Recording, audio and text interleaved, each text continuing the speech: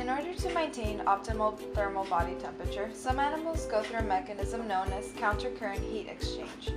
This mechanism allows for the animal to save energy by using parallel pipes, which are the arteries and the veins, that allow blood to flow in opposite directions to and from the appendages. Here the arteries are displayed in red, and they are typically found deep within the appendage, while the veins, displayed in blue, are superficial. They connect in the middle by capillaries. For the purpose of display, the pipes seen in the outer part of the model exemplify regular blood flow which does not conserve heat. Rather, heat would be lost to the environment, thus steadily declining blood temperature. This process is held when the organism is at optimal warm body temperature.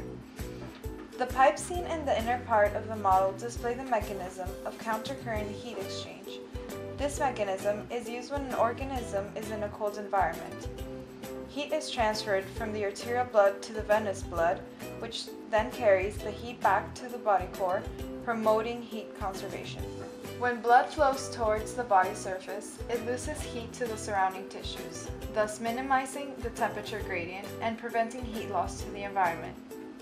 The blood vessels returning from the body surface have a low temperature and are very close to each other, so that when the warm blood loses heat, the returning cold blood picks up the heat and increases in temperature. This exchange of heat is efficient since the warm blood will always be slightly warmer than the cold blood, thus heat will travel down its gradient. This mechanism prevents the loss of a large amount of heat by causing the transfer of heat from warm blood to cold blood to re-enter the body core.